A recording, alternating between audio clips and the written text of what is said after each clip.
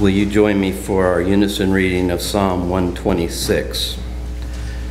When the Lord restored the fortunes of Zion, we were like those who dream. Their mouth was filled with laughter, and their tongue with shouts of joy. Then it was said among nations, the Lord has done great things for them. The Lord has done great things for us, and we rejoiced.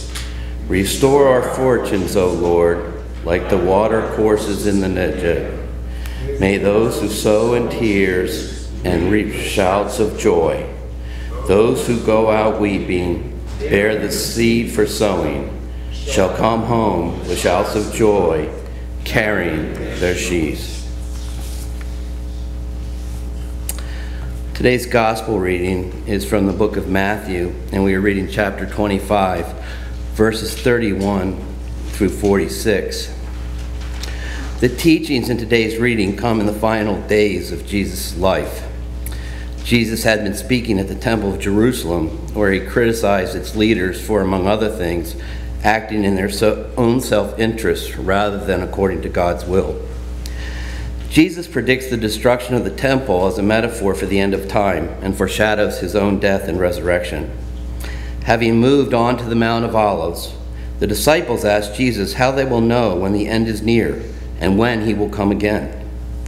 Jesus responds by issuing a series of apocalyptic warnings about what the end will be like and cautions the disciples to be vigilant until he returns, underscoring his vigilance message with the parable of the 10 bridesmaids.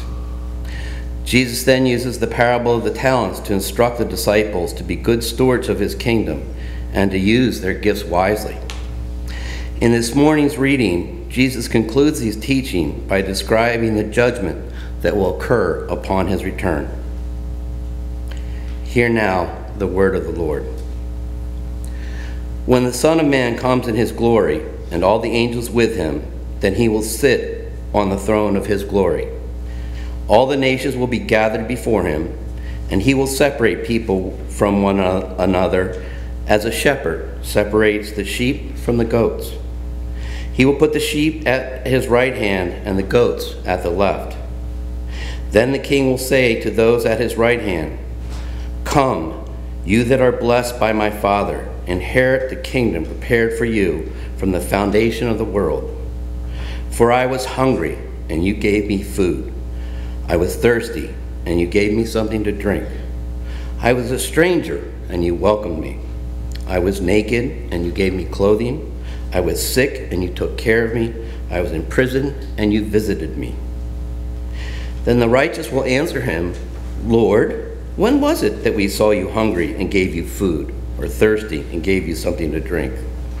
And when was it that we saw you a stranger and welcomed you, or naked and gave you clothing? And when was it we saw you sick or in prison and visited you?" And the king will answer them, "Truly I tell you, just as you did it to one of the least of these who are members of my family, you did it to me." Then he will say to those at his left hand, "You are accursed. Depart from me into the eternal fire prepared for the devil and his angels. For I was hungry, and you gave me no food. I was thirsty, and you gave me nothing to drink. I was a stranger, and you did not welcome me, naked, and you did not give me clothing, sick and in prison, and you did not visit me." Then they will also answer, "Lord, when was it that we saw you hungry or thirsty or a stranger or naked or sick or in prison and did not take care of you?" Then he will answer them, "Truly I tell you, just as you did not do it for the one of the least of these, you did not do it to me." And these will go away into eternal punishment, but the righteous into eternal life. Here ends the reading.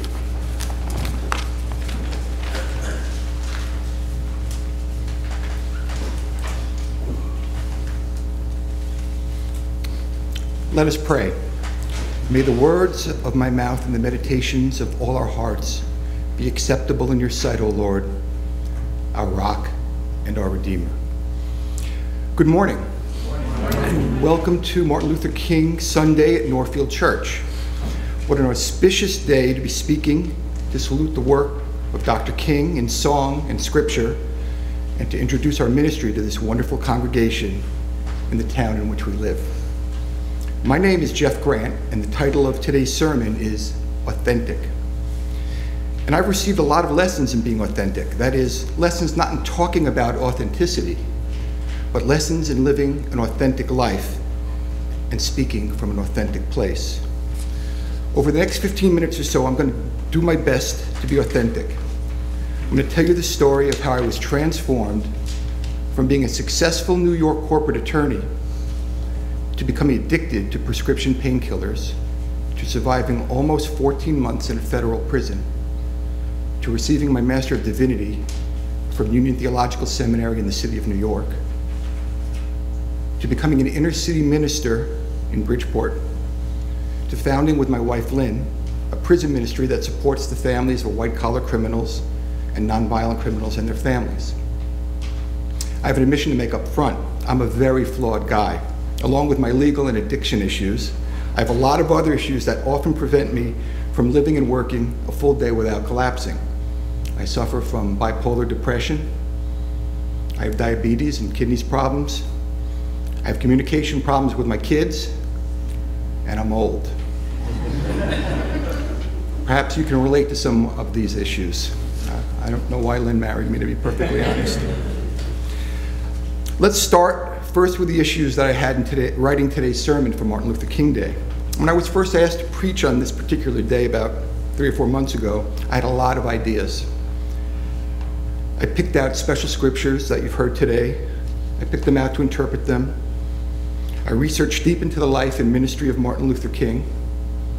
And Lynn and I even went to see the new movie Selma about Dr. King and his ministry. It's a great movie, by the way. I tried to do all these things, but frankly, nothing authentic was coming. I was feeling dejected. And then last Sunday, we attended church right here at Norfield. And in his sermon, Reverend Bernard reminded me that God loves me just the way I am. And in the coffee hour after church, our great friend Jim Hodell, sitting in the 5th row over there, came over to me and told me that when I preached next week, that he couldn't wait to hear my story. My story, of course. My story is why I was asked to speak here today. My story is what's gotten me thus far. In order to preach on Martin Luther King Day or any day, all I have to do is be authentic and trust you with the story of who I am and why I care. In so doing, I hope and pray that by fully revealing my story to you in some small way, it helps you to have the courage and agency to reveal your own authentic story too. So here goes my story. My story began when I suffered a sports injury in 1992. I was a young, successful corporate and real estate lawyer with all the trappings of big house in Westchester County, BMW, vacations to the Caribbean. Some of you probably can relate. Anyway, I was playing basketball with my biggest client when lightning struck and I ruptured my Achilles tendon. And in the course of rehabilitation from that injury, I got hooked on prescription painkillers. I never meant for it to happen, but it did. And over the next 10 years, I took them almost every day of my life. The problem with taking painkillers, at least for me, was that it was insidious. Day after day, little by little, they cut away at my soul and ate away at my judgment. If I'd had the ability to look back and look at my life from a distance and see it in a 5 or 10 year slice, I probably could have seen how different everything looked over those different time periods. The compromises I was making, the physical changes, the mood and behavior issues, the money problems. It probably would have been obvious, but I couldn't do that. Instead, day by day, the cumulative effect was imperceptible. I had no way of understanding that I was self-medicating my undiagnosed bipolar disorder. I was miserable. My weight had ballooned to 285 pounds. I was vomiting up blood from anxiety. I was spending way more money than I was making, and I was taking more and more painkillers. I stopped showing up for client meetings, and my law firm was spinning out of control. One day, my office manager came up to me and told me that we had a problem. She told me that we weren't going to make payroll that week, How could that be possible? I had been in business as a lawyer for almost 20 years, and despite all the problems, all the madness, the business had grown to become one of the most successful law practices in Westchester County, something I still have no explanation for. But we were out of cash, and I could have done a lot of reasonable things. I could have called a friend, I could have called my bank, but my mind was reeling and the drugs wouldn't let me focus, and that's when I made my deal with the devil. I told her to borrow the money from the firm's client escrow account. She asked me if I was sure that's what I wanted to do, and I told her to do it. And with 2 keystrokes of a computer, my fate was sealed forever. I wound up borrowing and replacing client escrow funds a few more times, but the damage was really done the first time. And as these things go, there would be a grievance against me that started out over something small, but my client escrow records would be subpoenaed, and I would start a 3-year battle to retain my law license, to defend against the defenseless. Racked with shame and guilt, my painkiller use escalated, and I got really out of control. On September 11th, when I saw the plane hit the second tower, I went into sheer madness. It was as if the world stopped spinning. I couldn't think, and I couldn't work. I started to lose clients and staff. I was in a pit of denial, and I was looking for a way out. There were commercials on TV and the radio for small business loans for businesses that had been adversely affected by the tragedy. And I called them and I described my problem. They told me that I qualified for a 9/11 loan, but even having qualified, I was just too desperate and too stoned. And I embellished my loan application just to make sure I got the loan. In a few weeks, I did get that loan, and I thought I was on track to save my law firm. But it didn't help, and within a few very short months, all the evidence had mounted, and it became clear that I was going to lose my grievance case, and I was going to be disbarred from the practice of law. One day in July 2002, I'd had enough. I had no more fight left in me. I couldn't take it anymore. I called my ethics attorney and told him to throw in the towel and resign my law license. That night, after my wife and kids went to sleep, I sat down in the big easy chair of the den in our house in Westchester, and I tried to kill myself. I swallowed an entire bottle of painkillers, and I just wanted the pain and the madness to stop. I woke up a few days later in the acute care unit of Silver Hill Hospital in New Canaan, and there was no way of knowing that instead of my life ending, that my new life had begun. I made it through 7 weeks of rehab and started I started the long, arduous journey of a road back through recovery. I went to my first recovery meeting on my first night out of Silver Hill, and at that meeting I did exactly as I was instructed to do. I raised my hand and said, "My name is Jeff. I'm an alcoholic and I need a sponsor." I met my first sponsor at my very first recovery meeting. I've attended almost 9,000 meetings since then. I've never again touched another drink or a drug. I'm very proud to say that on August 10th of this year, God willing, I will celebrate my 13th sobriety anniversary. But of course, we already know that there was more to my story, and I did what any sane person would do when they lost their money and they had no job. I moved my family to Greenwich, Connecticut. Perhaps the wealthiest community in the country. There I became a very involved member in recovery and took on a lot of responsibilities and commitments. After all, recovery had saved my life. Over the first year or two, with so much record to take care of, I had lost my career, my money, I lost our home in foreclosure, and my marriage was in shambles. But recovery was my bedrock, and I was staying sober. One morning when I had about 20 months of sobriety, I received a call from the FBI. The agent on the phone told me that there was a warrant out for my arrest in connection with the fraudulent statements I had made on my 9/11 loan. It had been 4 years since, and I was now sober, almost 2 years. I couldn't believe that anybody was looking at that loan. One of the gifts that I received was that I was able to face this all as a sober man and be there for my family, my community, and myself sober. I was sentenced to 18 months in federal prison. For those of you who don't know how the designation process works in a federal prison system, basically on the day that your name comes up, you're designated by your security level, lowest to highest. I had a security level of 0. So I could have been designated to a camp anywhere within 500 miles of our home in Greenwich. But on the day I was designated, there were no beds available in camps in this area, so I was designated to a low security prison. And that's where I went. On Easter Sunday of 2006, I reported to Allenwood Low Security Corrections Institution in White Deer, Pennsylvania, and soon found out that inside there would be one former lawyer, that's me, 2 former doctors, 5 former stockbrokers, and 1,500 drug dealers. This was real prison, and it would be home for me for the next 13 and a half months.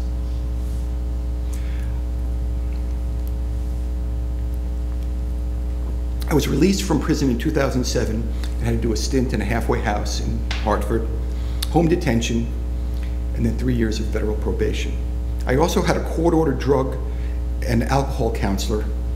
It was this counselor, a former priest, Catholic priest, turned drug counselor, who had recommended to me that I rebuild my life through volunteerism. I called my old rehab, Silver Hill Hospital, and asked them if I could come interview for a volunteer position, and they told me to come over that day. We sat and talked for almost 2 hours, and importantly, I fully disclosed everything that had happened to me in the last few years. They asked me to fill out an application and told me they were going to do a background check. And I was nervous. I figured that if my own rehab wouldn't take me for a volunteer job, who in the world would ever let me work for them? I didn't have to wait long though. 2 hours later, my phone rang and I was a recovery volunteer for Silver Hill Hospital. This led me next to becoming a volunteer house manager at Liberation House in downtown Stamford, and then to Family Reentry, a nonprofit serving the ex-offender communities in Bridgeport and New Haven, Connecticut. This was the first organization that asked me to serve on its board of directors. My first project with Family Reentry was with my girlfriend, now my wife, Lynn.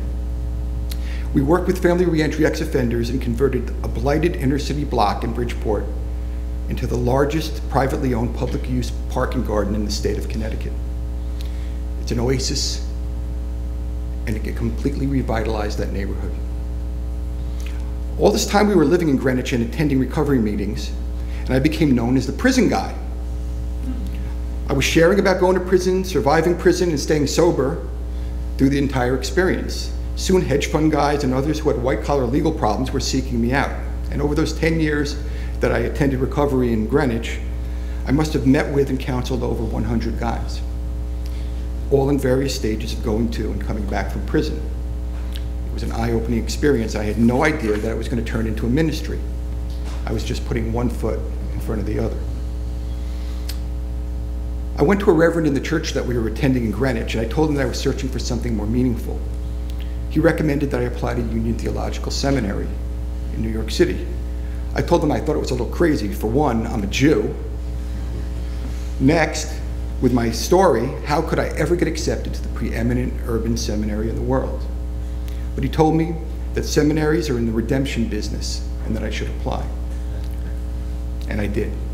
And I was accepted to Union Theological Seminary and went to school there for 3 years. In April 2011, I was baptized with water that was brought back to me by a friend from the River Jordan. And in May 2012, I earned a Master of Divinity from Union Theological Seminary with a focus in Christian social ethics. A few months later, while I was still working with white-collar families in Greenwich and doing reentry work in Bridgeport, I accepted an offer from the First Baptist Church of Bridgeport for Lynn and I to start a prison ministry at the church. You have no idea how blessed we felt to have come from where we came from and to have a life of service in a community where we could really make a difference and where they could make a profound difference in us. I started to blog about the experience of working in the hood during the day and with white collars in the evening when lightning struck again. I received a call from a reporter at Hedge Fund magazine who had read my blog, and he asked me if I was the minister to hedge fund guys. He asked if he could do an interview, and I told him that he could on one condition, that the story is about the creation of a new form of ministry, an authentic ministry that offers a safe space to people in our communities who are suffering in silence to share their stories and find support. It's from this place of authenticity we can bring together suffering people from affluent and inner city communities to communicate authentically with one another and to learn from one another. What resulted was a sensitive and powerful interview that caught the attention of a lot of people. The Progressive Prison Project and the Innocent Spouse and Children Project are the first ministries in the United States created to support the families of people accused or convicted of white-collar and other nonviolent crimes. These families are everywhere around us. They're in our little town of Weston, suffering in silence. They receive so little empathy and compassion and are so easy to other by a world that is all too eager to believe the next sensationalized headline and to ignore the human side. So many incredible things have happened in our journeys for us since then. Among them, I was invited to join the board of directors of Community Partners in Action in Hartford. I was asked to join the editorial board of the new book, The Justice Imperative, about the state of criminal justice here in Connecticut and in our country. And we moved from Greenwich to our new home in this lovely town in Weston, and we started to attend this church regularly. Lynn and I now split our time doing inner city prison ministry and ministering to white-collar people and families. The wives and children are innocents of situations not their doing, in situations where they have often not been independently represented, in which husbands and fathers have gone to prison, often leaving them penniless, homeless, and shunned by their communities. For these mothers and children, we have assembled teams of ministers, advocates, lawyers, counselors, and other professionals to protect them and get them safely through to a new life and a new family dynamic on the other side of prison. As I see it, the biggest tragedy of all about white-collar and nonviolent crime is not how big the matter is or how sensationalized the headlines. It is in our failure to see it as an authentic human story with real people, real brokenness, and real families left behind. Thank you for this opportunity to be authentic and to share with you my story. May God bless you and keep you always. Amen.